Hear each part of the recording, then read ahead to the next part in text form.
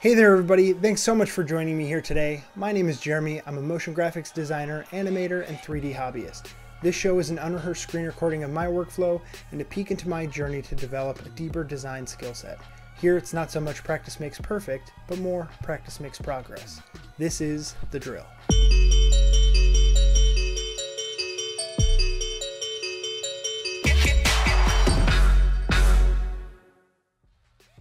Alright, so this week on The Drill, as advertised, what I'm going to be doing is a cloth simulation with soft body dynamics right in Cinema 4D without any third-party plugins to help me out with that.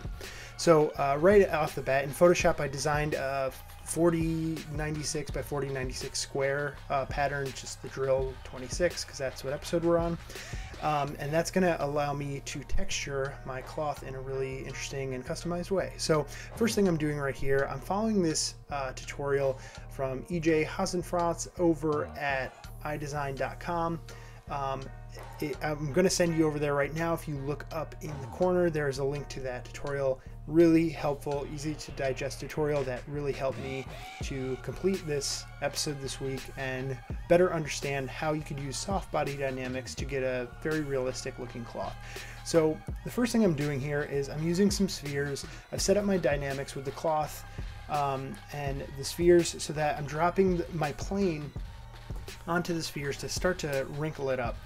Once it was dropped on there, I set the initial state and then dropped it again onto a new plane so that it's just like a wrinkly cloth dropping on the floor, so it's even more crumpled. Then here, because I'm using the dynamic system instead of the cloth system, I could use some of the dynamics objects to help me animate that further. So I'm using a fan to push this cloth off the edge of it. And already I'm back into texturing. This was actually pretty easy and straightforward, just following EJ's tutorial. It gives you the idea and principles behind it so you can kind of explore different ideas for yourself. So what I'm doing right here is I'm using an amazing material pack from Travis Davids, who I'm sure if you're watching this, you're familiar with Travis Davids, but he is linked down below as well. Here is a link to the fabric pack. What this is an inexpensive pack of maps for different types of fabrics. So I'm using this ripped fabric material, and then I'm piping in my custom designed drill banner to get this like almost like screen printed, like glossy kind of material on top of that.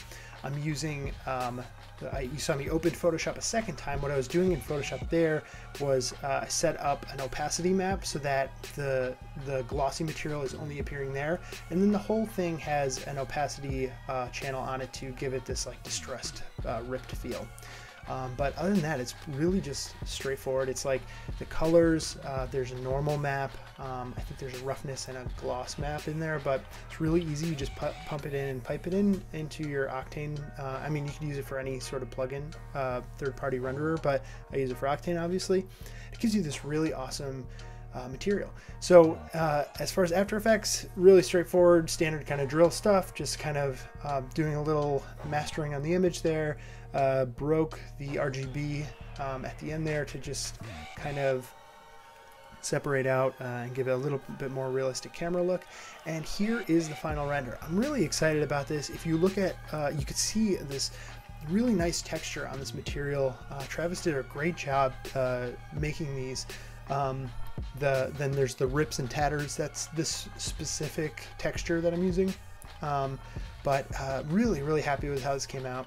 Animating up the fan, so you could see that's where it just kind of, at first it's like rustling a little bit, and then it just kind of gets blown away and kind of dragged back. I was playing around with the idea of playing it in reverse and having it reveal that way. I think that'd be a really cool way to reveal a logo, maybe, if you had it perfectly centered, because obviously you can't really read what it is saying on the screen. The drill, that one of the, the first L is cut off.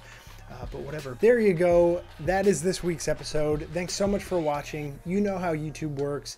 Like, share, subscribe, comment down below, ring the bell if that's your thing.